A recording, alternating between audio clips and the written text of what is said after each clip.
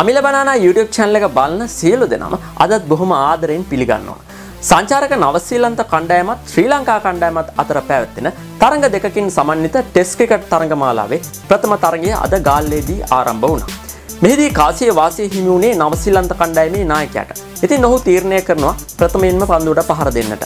ඉතින් මේ වෙනකොට සවස් තේපානය සඳහා තරඟය නතර කරලා තිනවා. නවසීලන්ත කණ්ඩායම කඩලු 5ක් දැවි ලකුණු 179ක් ලබාගෙන සිටිනවා මේ අවස්ථාවේදී.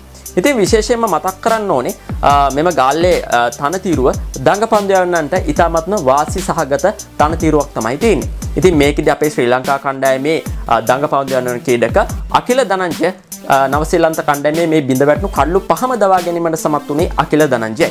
ඉතින් අකිලට අද අවස්ථාවක් ලැබුණා කඩලු 5 දවා ගැනීමේ අවස්ථාව සම්පූර්ණ කරන්නට. ඉතින් මේකෙදි අපිට කියන්න තවත් දෙයක් තියෙනවා. මේ ගාල්ලේ තනතිරුවේදී දවසින් දවස මෙම තනතිරුව වෙනස් වෙනවා. පළවෙනි දවස, දෙවෙනි දවස, තුන්වෙනි දවස.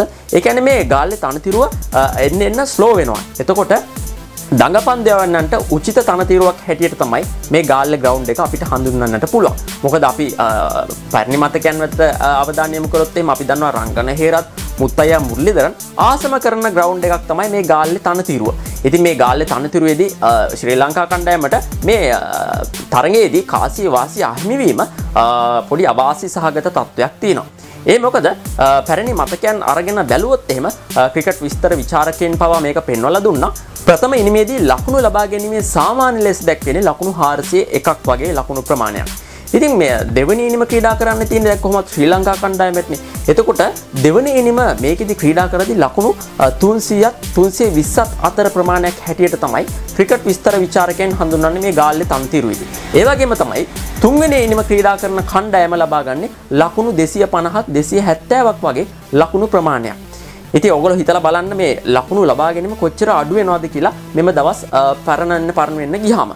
ඉතින් අපි හතරවෙනි ඉනිම දැසට අවධානය යොමු කරොත් එහෙම හතරවෙනි ඉනිමේදී ලකුණු ලබා ගැනීමේ සාමාන්‍ය විදිහට දැක්වෙන්නේ ලකුණු 150ත් 160ත් අතර ලකුණු ප්‍රමාණයක්. හතරවෙනි ඉනිම ක්‍රීඩා කරන්න වෙන්නේ ශ්‍රී ලංකා කණ්ඩායමටනේ. ඉතින් මේකෙදි ශ්‍රී ලංකා කණ්ඩායමට තරමක අවාසියක් තියෙනවා. ඉතින් ශ්‍රී ලංකා කණ්ඩායම දැන් උත්සාහ කරන්න ඕනේ කොහොම හරි මේ ප්‍රථම ඉනිම නවසීලන්ත කණ්ඩායමේ අඩු ලකුණු සංඛ්‍යාවකට සීමා කරන්න. ඉතින් මම හිතනවා ශ්‍රී ලංකා කණ්ඩායමේ දඟපැවඳ යන ක්‍රීඩක අකිල දනංජයට හැකියාවක් ලැබේ තවත් කඩලු දවා ගන්න. ඉතින් මොකද දැන් නවසීලන්ත කණ්ඩායමේ දැවී ගිය කඩලු 5ම දවාගත්තේ අකිල දනංජය. ඉතින් අකිලට අවස්ථාවක් තියෙනවා නවසීලන්ත කඩලු දඩයමේ යන්න. ඉතින් අපි නැවත තරංගයේ දැසට අවධානය යොමු කරමු. නවසීලන්ත කණ්ඩායමේ ප්‍රථම කඩුල්ල බිඳවැටුනේ ලකුණු 64 දී ටොම් ලෙතම් දැවී ගිය අකිල දනංජය වූ පන්දුවක් හමුවේ. ඉන්පසු දෙවෙනි කඩුල්ල කිසිදු ලකුණක් ලබා ගැනීමට මත්තෙන් කේන් විලියම්සන් එහෙම නැත්නම් නවසීලන්ත කණ්ඩායමේ නායකයා දවා ගැනීමට අකිල දනංජය සමත් වුණා. ඒත් ලකුණු 64 දී තමයි මුල් ලකුණු සංඛ්‍යාව නවසීලන්ත කණ්ඩායමේ දෙවෙනි කඩුල්ල බිඳවැටුනේ. එතකොට නවසීලන්ත කණ්ඩායමේ තුන්වෙනි කඩුල්ල ලකුණු 71 දී බෙද දැමුවා අකිල දනංජය විසින්. එතකොට තමයි හතරවෙනි කඩුල්ල වෙනුවෙන් හෙන්රි නිකලොස් සහ රෝස් ටේලර් යන දෙදෙනා නවසීලන්ත කණ්ඩායමේ ලකුණු පූර්ව යම් තරමකින් ඉහළ දැමීමට සමත් වුණේ. ඉතින් ඔවුන් දෙදෙනා අතර හරියටම ලකුණු 100ක සමනතාවයක් ගොඩනැගීමට ඔවුන් දෙදෙනා සමත් වුණා. කෙසේ වෙතත් නැවතත් ක්‍රියාත්මක වුණු අකිල දනංජය හෙන්රි නිකලොස්ව දවා ගැනීමට සමත් වෙනවා ලකුණු 171 දී. එතකොට අවසාන වශයෙන් මේ සවස තේපානය සඳහා තරඟය නතර කරනකොටම වගේ ලකුණු 179 දී පස්වෙනි කඩුල්ල බිඳ වැටෙනවා නවසීලන්ත කණ්ඩායමේ. මෙහිදී අපි නවසීලන්ත ලකුණු පූර්වයට අපි පොඩ්ඩක් යමු. මෙහිදී ජේ.ඒ. රැවල් ලකුණු 33ක් ලබා ගත්තා. ඒ වගේම ලෙතම් ලකුණු 30ක් ලබා ගත්තා. කේන් විලියම්සන්ට කිසිදු ලකුණක් ලබා ගැනීමට හැකියාවක් ලැබුණේ නැහැ. තවමත් කඩුල්ලේ රැඳී සිටිනවා රෝස් ටේලර්. ඔහු ලකුණු 70ක් ලබාගෙන ක්‍රීඩා කරනවා. ඒ වගේම නිකොලොස් දෙවී ගියා ලකුණු 42කට.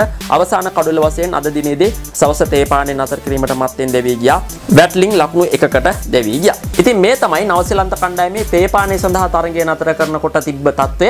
ඉතින් අද දවස් නිමාවෙද්දී ඉතුරු වීඩියෝව ඔබට ගෙනීමේ බලාපොරොත්තු වෙන දැනට මම ඔබෙන් සමුගන්නවා. ඉතින් ඔයාලා තාමත් AmilaBanana YouTube channel එක subscribe කරලා නැත්නම් දැම්ම පහළ තියෙන රතු පාට subscribe button එක click කරලා AmilaBanana YouTube channel එක subscribe කරන්න. ඉතින් ඔබට ජයග්‍රාහී සුබම සුබ දවසක්.